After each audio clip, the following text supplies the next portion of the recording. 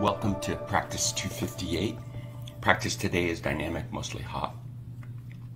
The inspiration today is the word plastic.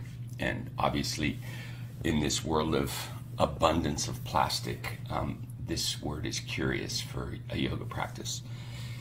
The term plastic, the definition, is capable of being molded or receiving form. And what was curious to me also was looking deeper into the dictionary for this word.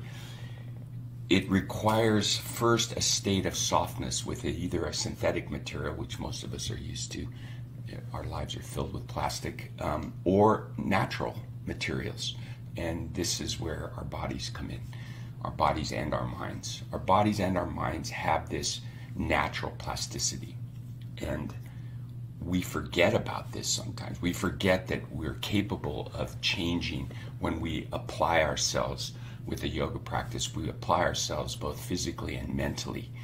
And it's as if we are molding or remolding our bodies towards a more balanced state where modern life takes us out of balance mentally and physically. Stiffness, weakness, etc., both physically and mentally.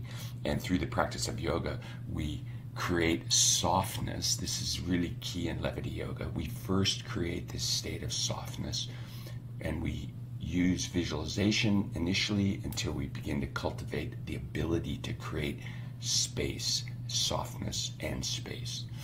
Once we create that state, we can shape our bodies in a yoga pose and use gravity as the force to move us deeper into that pose.